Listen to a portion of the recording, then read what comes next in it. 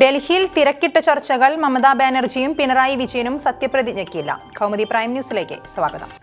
രണ്ടാം ഇന്ത്യ സർക്കാരിൽ മന്ത്രിമാർ ആരൊക്കെയെന്നറിയാൻ ഡൽഹിയിൽ മാരത്തോൺ ചർച്ചകൾ. അതേസമയം പുതിയ സർക്കാരിൽ ചുമതലകൾ നൽകരുതെന്നാവശ്യപ്പെട്ട് മുൻ കേന്ദ്ര ധനമന്ത്രി അരുൺ ജെയ്റ്റ്ലി നിയുക്ത പ്രധാനമന്ത്രി നരേന്ദ്രമോദിക്ക് കത്ത് നൽകി. ഇത്തവണ പുതിയ സർക്കാരിൽ തൽക്കാലം ചുമതലകളോ മന്ത്രിപദമോ വേണ്ടെന്നാണ് അരുൺ ജെയ്റ്റ്ലിയുടെ കത്തിലെ ആവശ്യം.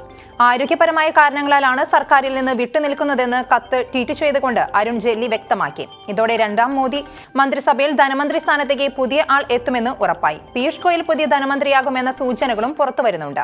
മന്ത്രിസഭയിൽ ആരൊക്കെ ഉണ്ടാകുമെന്ന് നിയുക്ത പ്രധാനമന്ത്രി നരേന്ദ്രമോദി ഇന്ന് രാഷ്ട്രപതി രാംനാഥ് കോവിന്ദിന് കത്ത് നൽകും. പ്രധാനമന്ത്രിയുടെ പ്രിൻസിപ്പൽ സെക്രട്ടറി ഉൾപ്പെടെയുള്ള ഉദ്യോഗസ്ഥരുടെ കാര്യത്തിലും തീരുമാനം ഇന്നുണ്ടാകും. അതിനിടെ നരേന്ദ്രമോദിയുടെ സത്യപ്രതിജ്ഞ ചടങ്ങിൽ മമതാ ബാനർജി പങ്കെടുക്കില്ല. ബംഗാളിൽ കൊല്ലപ്പെട്ട ബിജെപിക്കാരുടെ കുടുംബത്തെ സത്യപ്രതിജ്ഞയിലേക്ക് ക്ഷണിച്ചതിൽ പ്രതിഷേധിച്ചാണ് നടപടി. നേരത്തെ മമതാ ബാനർജി ചടങ്ങിൽ പങ്കെടുക്കുമെന്ന് വാർത്തകളുണ്ടായിരുന്നു. സത്യപ്രതിജ്ഞ ചടങ്ങിൽ മുഖ്യമന്ത്രി പിണറായി വിജയനും പങ്കെടുക്കില്ല. രണ്ടിലയിലെ വടംവലി. ചെയർമാനെ ചൊല്ലി കേരള കോൺഗ്രസിൽ അധികാര വടംവലി തുടരുന്നതിനിടെ PJ ജോസഫിന്റെ നീക്കങ്ങൾക്കെതിരെ ജോസ് കെ മാണി വിഭാഗം നേതാവ് റോഷി അഗസ്റ്റിൻ രംഗത്ത്. PJ ജോസഫിനെ പാർട്ടി ചെയർമാനും ജോയ് എബ്രഹാമിനെ സെക്രട്ടറിയുമായി കാണിച്ച് തെരഞ്ഞെടുപ്പ് കമ്മീഷന് കത്ത് നൽകിയതിനെതിരെ റോഷി അഗസ്റ്റിൻ ഉന്നയിച്ചത് രൂക്ഷ വിമർശനങ്ങൾ. തെരഞ്ഞെടുപ്പ് കമ്മീഷന് കൊടുത്ത കത്ത് പാർട്ടി ഭരണഘടനയ്ക്ക് വിരുദ്ധമാണെന്ന് റോഷി അഗസ്റ്റിൻ.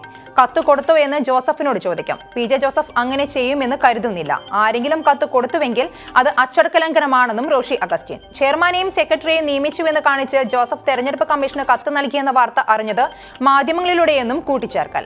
PJ ജോസഫിനെ ചെയർമാനും ജോയ് എബ്രഹാമിനെ സെക്രട്ടറിയുമായി കാണിച്ചായിരുന്നു തെരഞ്ഞെടുപ്പ് കമ്മീഷന് കത്ത് നൽകിയത്. 3 MLA മാർ തങ്ങൾക്കൊപ്പമെന്ന് ജോസഫ് വിഭാഗം. ജോസ് കെ മാണിയും കൂട്ടരും അറിയാതെയായിരുന്നു നീക്കം. KM Mani മരിച്ചതോടെ working chairman PJ Joseph party ഭരണഘടനയനുസരിച്ച് ചെയർമാനായെന്ന് കാണിച്ച് പാർട്ടി ജനറൽ സെക്രട്ടറിയാണ് തെരഞ്ഞെടുപ്പ് കമ്മീഷന് കത്ത് നൽകിയത്.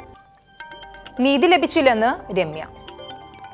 വനിതാ കമ്മീഷനെ വിമർശിച്ച് വീണ്ടും രമ്യ ഹരിദാസ് രംഗത്ത്. വിവാദ പരാമർശത്തിൽ മൊഴിയെടുക്കാൻ പോലും വനിതാ കമ്മീഷൻ തയ്യാറായില്ലെന്ന് രമ്യ ഹരിദാസ് ആരോപിച്ചു. ഏതൊരു പെൺകുട്ടിയും പ്രതീക്ഷിക്കുന്ന നീതി തനിക്ക് കിട്ടുമെന്ന് കരുതി. രാഷ്ട്രീയത്തിന് അതീതമായി ചിന്തിക്കേണ്ട ആളാണ് വനിതാ കമ്മീഷനെന്നും രമ്യ. ഇടതുമുന്നണി കൺവീനർ A. വിജയരാഘവൻ നടത്തിയ വിവാദ പരാമർശത്തിൽ സ്വമേധയാ നടപടിയെടുക്കാമായിരുന്നു. എന്നിട്ടും അത് ചെയ്തില്ല. കോടതിയിൽ നൽകിയ കേസുമായി മുന്നോട്ടു പോകാനാണ് തീരുമാനമെന്നും രമ്യ ഹരിദാസ് പറഞ്ഞു. അതേസമയം രമ്യക്കെതിരായി പരാമർശം ഉയർന്നതിന് പിന്നാലെ തന്നെ കേസെടുത്തു. A. വിജയരാഘവനെ പ്രതി ചേർത്ത കേസിൽ അന്വേഷണം പുരോഗമിക്കുകയാണ്. എന്നാൽ കേസെടുത്തോ എന്ന് പോലും അന്വേഷിക്കാതെ രമ്യ വനിതാ കമ്മീഷനെതിരെ പ്രതികരിച്ചത് ശരിയായില്ലെന്നും MC ജോസഫൈൻ.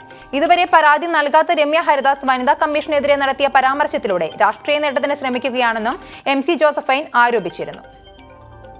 കടുപ്പിച്ചു തന്നെ സർക്കാർ. കെവിൻ വധക്കേസിൽ സസ്പെൻഷനിലായ SI ഷിബുവിനെതിരെ വകുപ്പ് തല നടപടി. ഉദ്യോഗസ്ഥരെ സംസ്ഥാനത്തെ ഏറ്റവും ജൂനിയർ SI ആയി തരം താഴ്ത്തി. ഉത്തരവിറക്കിയത് എറണാകുളം റേഞ്ച് IG. ഷിബുവിനെ ഇടുക്കിയിലേക്ക് സ്ഥലം മാറ്റുകയും ചെയ്തു. അതേസമയം SIയെ തിരഞ്ഞെടുത്തത് അറിഞ്ഞില്ല എന്ന് DGP ലോക്നാഥ് ബെഹ്റ. SIയെ തിരിച്ചെടുത്ത കാര്യം അറിഞ്ഞത് മാധ്യമങ്ങളിലൂടെയെന്നും പ്രതികരണം.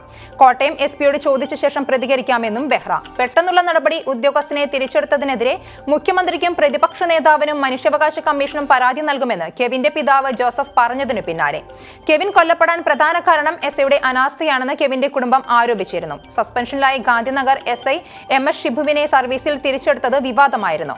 ഉദ്യോഗസ്ഥനെ തിരിച്ചെടുക്കാൻ ഇന്നലെയാണ് ഉത്തരവിറക്കിയത്. കൗമുദി പ്രൈം ന്യൂസ് സമാപിക്കുന്നു. 1 മണിക്കൂറിന് ശേഷം പ്രധാന വാർത്തകളുമായി അശ്വതി ചേരും. നമസ്കാരം.